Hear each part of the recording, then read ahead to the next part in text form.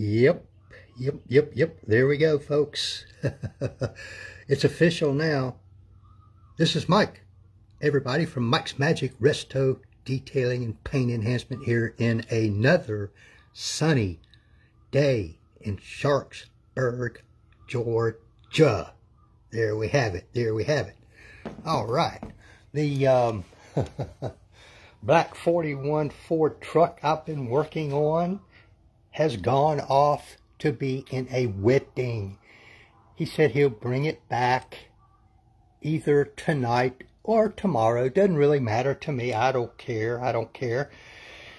And this, ladies and gentlemen, is his daily driver, I guess you might call it.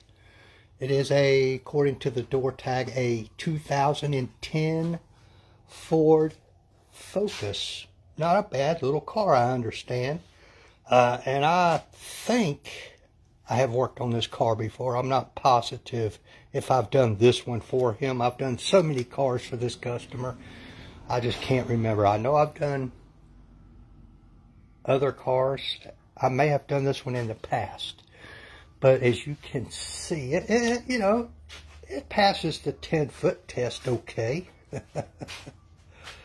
I still got some shiny gloss left on it. But you can tell it has been a while since this car has been washed, I suspect. There are a number of stuff on this car, including, like, I don't know if y'all could see that real good. It looks like somebody sat something on the hood that left something behind, like spray bottles or something. I don't know.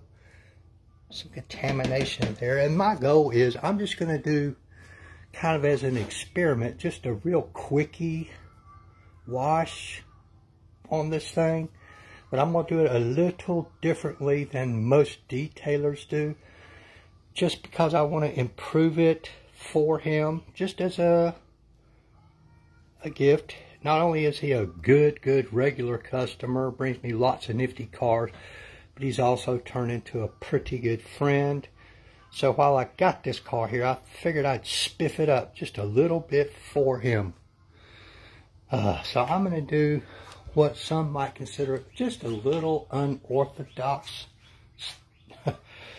cleanup on this car. And as, I mean, there's stuff, all kind of stuff has landed on this car. That looks like, I don't know what that is, but there are plenty of bug guts and all kind of stuff on here. Ooh. A lot of bug splatter and other stuff on the windshield, wiper arms here. A lot of road splatter down the sides. The roof isn't too bad. Not too bad. But I'm going to do this a little differently. You can kind of see some of that stuff there. Oh man, I just want to clean it up a little bit for him, make it look a little more presentable. You can see as we get close, the road film that's on there splash up from the tires.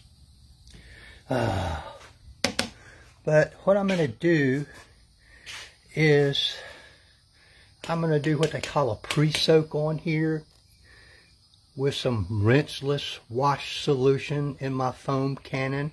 It's not going to be a thick foam, because what some of the experts tell me is you actually want that stuff to just kind of run down, and so that what dirt it removes, it just runs off.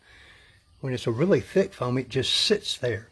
If you pre-rinse this first with your pressure washer, your water hose, or whatever it is, all this dirt and stuff that's on the paint, you'll just push it across the paint, and they tell me that alone will scratch it. I've never experimented to see if that's true, but you know, these are some of the experts, some of them I've talked to, and I trust them. So It makes sense to me.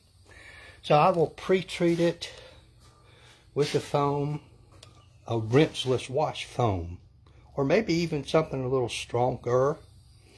But they tell me when you put any product into the foam cannon, it dilutes it automatically, like 50 to 1 or something like that. Crazy. So I'm going to try some stuff and see what happens. Then we'll rinse that off.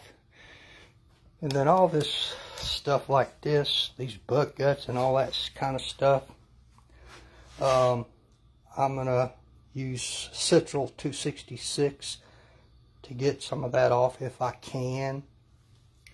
But after I do the foaming, I will most likely just do a quick chemical decon on this. Hey, Mr. Rick. And just to get rid of some of the iron deposits that I feel certain are on this paint. Since this is a quickie job, I'm not going to do the clay bar and all that other stuff. And when I get to my rinseless wash, contact wash, I'm going to be using this stuff right here, which is what I used on that black 41 truck, just to give it a good shine. And that's what I want to do with this. What this does, it's a typical rinseless wash with the surfactants and the lubricants in it and everything. Actually, they say that this is a much safer method of contact washing your vehicle than traditional 2-bucket contact wash with the mitts and the hoses and all that kind of stuff. But what this does is it leaves a thin layer of SiO2 on the surface, which will improve the shine and gloss, Rick, and provides some protection. Now, it's not a long-term protection as if I had panel prepped it and went back and put a high-grade sealant or a coating or something like that on there, or even wax. I feel certain, like the conditions this car lives in, which it's a daily driver, I don't believe it's garaged.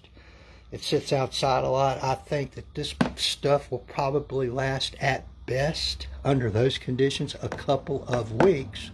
But hey, if you live like in an apartment complex or in an area where they do not allow outside washing of your car, or if it's the dead of winter, or if you're just in a hurry and you want to add a little protection, it doesn't matter if your car's ceramic coated or what it is. You can use this, and when you dry it,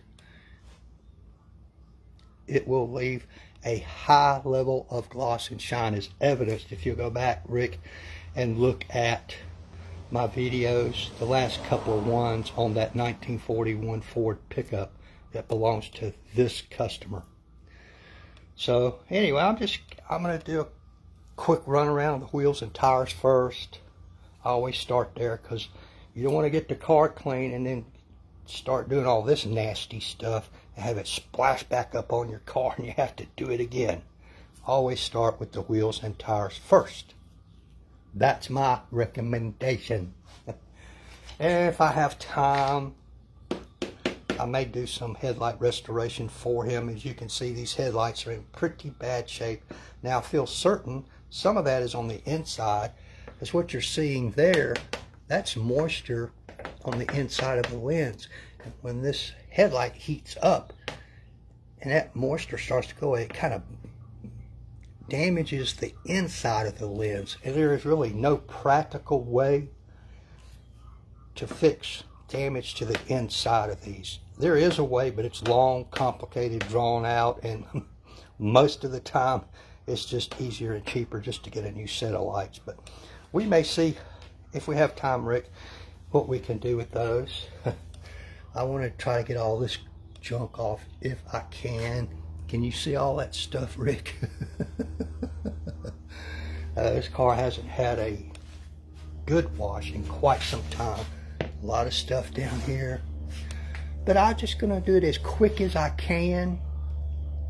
And it'll be a little different than what I call normal detailers do. Yeah, I am not normal. Most of them get exasperated when they follow along with what I do, because they know they can't and don't have the time to do what I do. I don't think there's anyone in this area that I'm aware of, Rick, that does what I do. I just don't think so. You know, normally I would, you know, recommend after you get through washing all that and chemical decon to clay bar this, and then panel prep it, and then do a minimum of what I like to call a one-step polish, which this one is not terribly scratched. I can't remember if I've buffed this car before or not. I just don't remember. I just don't remember. But it is absent a lot of the micro-marring I normally see on these cars. It's a little hard to see on this gray paint, but I just don't really see it. Not a lot of it. But this car would greatly benefit from at a minimum, an all-in-one polish or a one-step polish. It would really make it pop. But we ain't gonna have time for all that. Like I say, this is a freebie. I'm just experimenting, playing around. But I guarantee you, when I get done, this car will look at least twice as good as it does now. And it will end up with a little bit of protection on it. Which feeling of this paint, I mean, it's all nasty, dirty, dusty. I can't really tell if there's any protection on it or not. And it's really hard to see the scratching when it's covered with a total layer of dust and road grime like it is now. It's hard to see the scratches. I'll be able to see them better once it's relatively clean. Yeah, this is not going to be a top tier detail, but let's just see how good we can make it look. What do you say, Mr. Rick? Thanks for dropping by. Good to see you, brother. We'll catch y'all later. Bye.